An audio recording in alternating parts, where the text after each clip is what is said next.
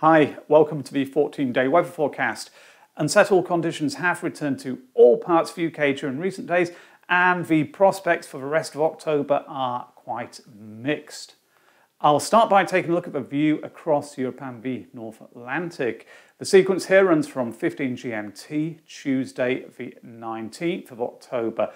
At the outset, it's an unsettled picture with weather fronts pushing in from the west. Although central and eastern England are mostly dry at this point and it's very mild for the time of the year, I'll come back to temperatures a little bit later. In the short term, that unsettled picture continues, but if we look to the north, by Wednesday evening, colder air is beginning to push southwards across Scotland there and maybe into northern England. The white and pink shading over the Scottish Highlands is indicating sleet or snow. Also, just at this point, it's worth noting that there is some heavy rain being shown pushing across southern parts of Britain there, associated with that area of low pressure. Through Thursday into Friday, that colder air moves southwards across all regions. By the start of the weekend, a weak ridge of high pressure is building in from the west. So that potentially leads to an increased risk of frost Friday night, Saturday morning, especially in the north. The ridge of high pressure doesn't hang around for too long though, not long at all. You can see through Saturday it's moving away eastwards and weather fronts from the west are returning, bringing further outbreaks of rain, stronger winds and also higher temperatures. By the end of this animation, Wednesday the 27th of October, it's still unsettled in the north, particularly the northwest there, with heavy outbreaks of rain being shown. But there are indications that this area of high pressure building from the Azores northeastwards towards the UK will be bringing drier conditions into southern and central counties. I said that there's some very high temperatures for the time of year to begin with. So looking at the upper air temperature profile first, this is 15 GMT, Tuesday the 19th. What we can see is yellows and oranges over the UK, showing that upper level warmth. But if we jump forwards 2 days, the yellows and oranges are now gone. They're replaced with blues as the colder air filters down from the north across all parts of the UK. Moving forwards though to Tuesday the 26th, it's all changed once more. The blues are now gone and yellows and greens are replacing them. So upper level air temperatures are picking up. And if we look into the Atlantic there's some very warm air potentially making its way eastwards across the UK in the days which follow. What that means in terms of 2 metre temperatures, well, here we go, 15 GMT, Wednesday the 20th. It's very mild still in the south here, 18 Celsius being shown in the southeast. I wouldn't actually be surprised if values were a degree or two higher at this time, so we could even see 20 Celsius locally. Colder though as we head northwards, 11s, 12s there in Scotland. Moving forwards to Friday the 22nd, as that colder upper level air moves down across the entire country, what we see is maximums are now down to 12 or 13 in southern and central regions. In parts of northern Scotland they're into single figures. I said there's an increased risk of frost potentially on Saturday morning. This temperature chart is showing forecast minimums at 06 GMT on the 23rd. You can see values down to 1 or 2 Celsius. There in Scotland, single figures over much of England and Wales as well. So frost risk is greatest in the north. Could just be a little bit of ground frost elsewhere too. It will depend on cloud cover, wind strengths as well. But then by Tuesday the 26th, as that milder air returns, what we're seeing is values in southern and central Britain there, 16, 17 Celsius once again. So it's just a relatively brief incursion of that colder air. It does look as though it will be pushed away quite quickly. Still somewhat cooler there in the north, but temperatures also recovering in Scotland. I think it's just worth taking a look at how those 2 metre temperatures are represented in anomalies. So this is looking at the picture right across Europe, 18 GMT, Tuesday the 26th. What we can see is the UK here under the pink and red. Pink and red's been used to indicate above average temperatures. relative, of course, to the 1981-2010 series on these plots. In fact, it's warmer than average across much of Europe. It's really just, you've got to go down to the Mediterranean region where it's still somewhat cooler, parts of Scandinavia as well. But generally, it's a milder than average picture going right across the UK, Western Europe, towards Russia there. So, but the temperatures will be fluctuating. There is that colder incursion, as I say, which will be affecting much of Western Europe as well as the UK, but it does look as though the general trend there is back towards warmer conditions by the end of the first week. It's also going to be quite windy at times, especially in the short term. This chart is for 05 GMT, Thursday, the 21st of October. You can see potential there for gales, especially in coastal counties. That's generated using data from the Meteo France model. Rainfall, well, 5 and 10 day charts here from the GFS. So on the left, the accumulated rainfall for days 0 to 5, on the right, days 0 to 10. What you can see is the left chart shows all parts of the UK seeing at least some rain. The spread there is probably greatest in the northwest and the southwest, tending to be drier as you go eastwards. And then days 0 to 10, the chart on the right, it's quite interesting here because what we see is that the rain continues to pile up in Western Scotland in particular. Elsewhere, though, totals don't increase a great deal from the chart on the left. So it's suggesting that in much of the UK, the majority of rain will be falling in the days 0 to 5 period. These are just snapshot charts, and I think the GFS was one of the drier runs in the ensemble during the days 5 to 10 period. So I wouldn't attach too much significance to these particular charts, especially the right-hand side one. Just interesting to take a look at what it's showing at the moment. So how do the deterministic models stack up against each other at the end of the first week? Here's the GFS, Tuesday the 26th of October, just to recap. It's the model run which the animation was based on. You can see the high pressure from the southwest, as I mentioned, beginning to build northeastwards towards the UK. The Canadian model at the same time, basically it's a similar picture, high pressure possibly beginning to have some more influence again as it starts to move northeastwards. The German ICO model, high pressure again to the southwest there, potentially coming into play or starting to. The European ECM model, relatively consistent there, the high pressure once more. And finally, the UK Met Office model, rinse and repeat. So a good degree of consistency, I think, between all of those deterministic models at the end of the first week. They taken together, they suggest that it's going to be changeable at that point. The risk of rain mostly in the north and the northwest, with a greater chance of drier periods in the south and maybe central parts of Britain too. What about week 2? Well, as usual, by this stage it's trends and probabilities rather than forecast specifics. Starting with a 16-day GEFS plot for London and southeastern England. What the upper half of this shows is 850 HPA temperatures, so again at about 1500 metres above sea level. Through much of week 2, most of the runs in the ensemble are above that 30-year average, which is shown by the thick black line. As usual, there are some runs which dip below it, and towards the end there, 1 or 2 go quite cold. But all in all, I would suggest that this is pointing towards average or above average upper air temperatures for much of the period. Rainfall, well, spikes there continue to appear on the lower part of the plot through the second week. I'd say it's not particularly wet though, but you would expect there to be at least some rain in the south if this is correct. I think, as I said, it's really dependent on just how much influence that area of high pressure building up from the southwest has.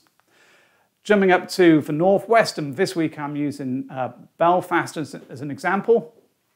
Upper air temperatures, what we see is through week 2, they're actually close to average for much of a period. So relative to the southeast, it's colder. Generally, there's probably more polar maritime incursions taking place there with with the warm southwesterly feed across southern and central parts of Britain not being so dominant as you go into the northern parts of the UK. In terms of rain, well, there's plenty of rain spikes continuing to show there through week 2. They're also bigger than the ones were on the London plot, so all in all, a wetter picture. Taking those two charts together, wetter and cooler in the northwest, drier and somewhat warmer in the southeast, but even in the southeast you would expect there to be at least a little bit of rain at times. In terms of the 2-metre temperature anomalies from the GEFS, this chart's for Friday the 29th of October 18 GMT, and it's generated by averaging out all of the runs in the ensemble and then plotting them for this given time. What you can see is, as I mentioned, cooler there across the north of the UK, warmer relative to the average as you head southwards, and the yellow and brown shading there spreading across Western Europe, into Central Europe, into Russia, Scandinavia, all above average relative to that 1981-2010 norm. So pretty warm picture across Europe and into Russia at this point if the GEFS mean is correct.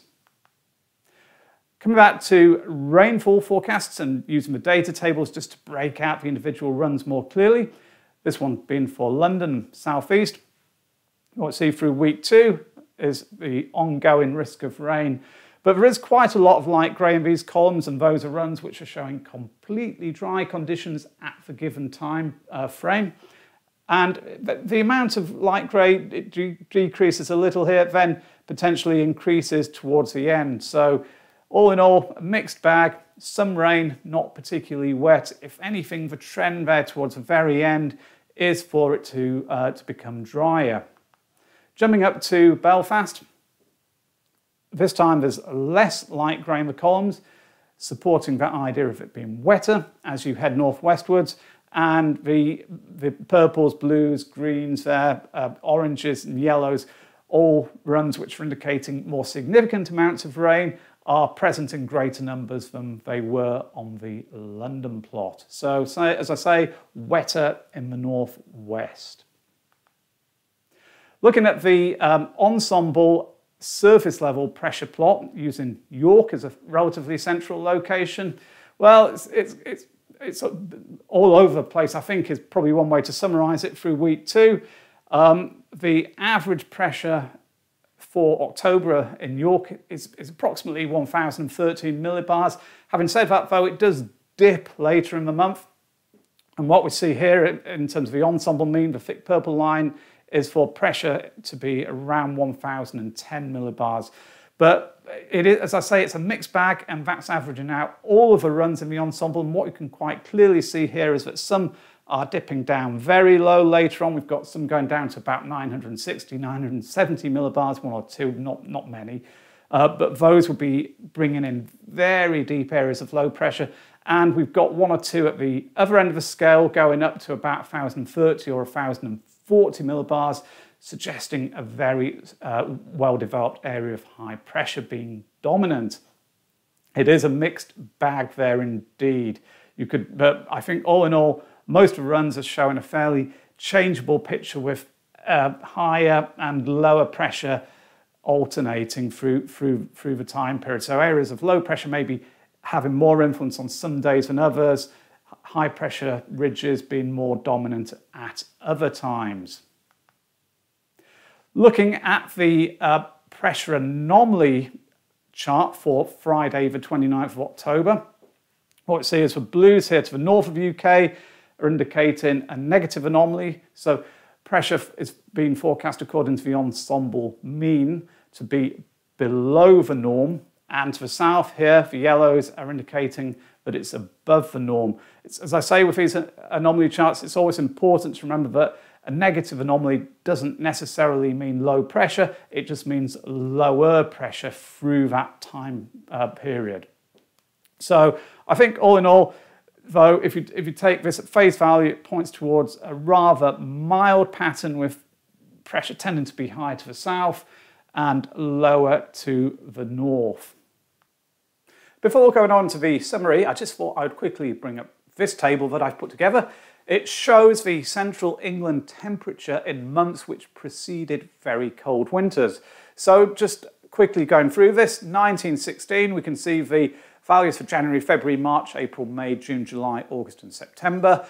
The aggregate columns, simply adding them together, you can see in red there 90.9 for 1916. 1617 was a very cold winter in the UK with the central England temperature between December, January and February averaging 1.5 Celsius. Next we've got 28, the aggregate is 93.8. Then 1939, it's 96.1. 1946, 92.2. Of course, 1946-47, very famous winter, the snowiest in the UK during the 20th century, and coming just at the end of World War II, it caused absolute havoc. Next, 1962, and that was also a very famous winter because it was the coldest of the 20th century. The central England temperature there for December, January, February was minus 0.3 Celsius. The aggregate value, 85.4, is indicating that the January to September period in 1962 was particularly cold. Now on to the first one I remember, 1978. 78-79, the so-called Winter of Discontent. Britain was hit by industrial unrest and there was lots of snow and freezing temperatures.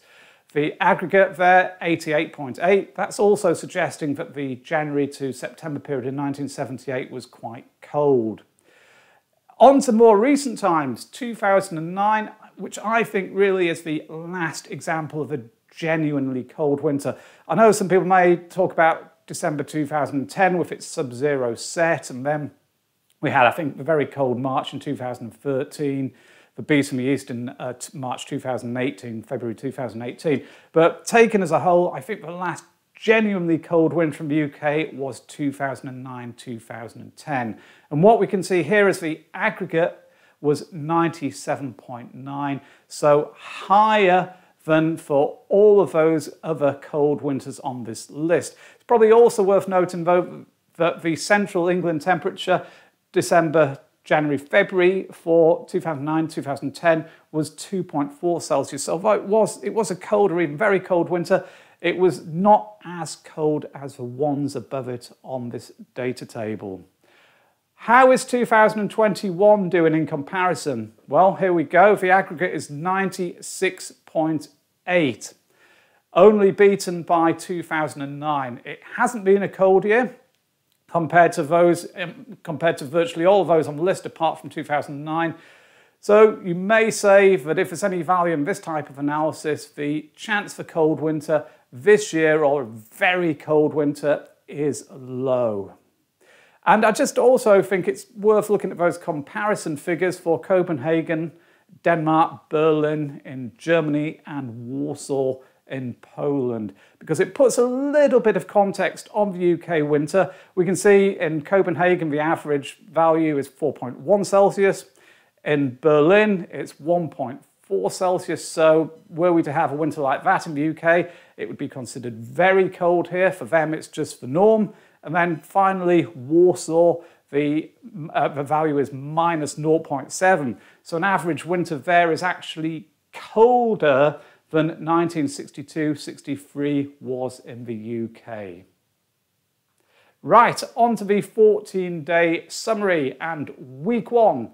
It's a very unsettled and very mild start, but colder air will be moving southwards through the 20th and the 21st. It then turns drier and there is a frost risk, mostly in the north. There could also be snow showers over the Scottish Highlands. Towards the end of the week, through the 23rd and the 24th, unsettled weather returns from the west and temperatures begin to recover. Week two. On the whole, it's expected to be changeable and there is uncertainty about the influence of high pressure to the south of the UK. But in general terms, wettest in the northwest and driest in the southeast. Temperatures close to or possibly slightly below average at times in the north, but often milder relative to the norm in the south. So there we have it. It's a mixed bag, as I suggested at the beginning of this video. Unsettled to begin with, colder, then unsettled again later, although high pressure possibly having more influence, particularly in the southern half of the UK. So thank you very much for watching this. I hope you found it useful and enjoyed it. If you did, then as ever, please remember to hit the like and subscribe buttons below. Thanks now. Bye.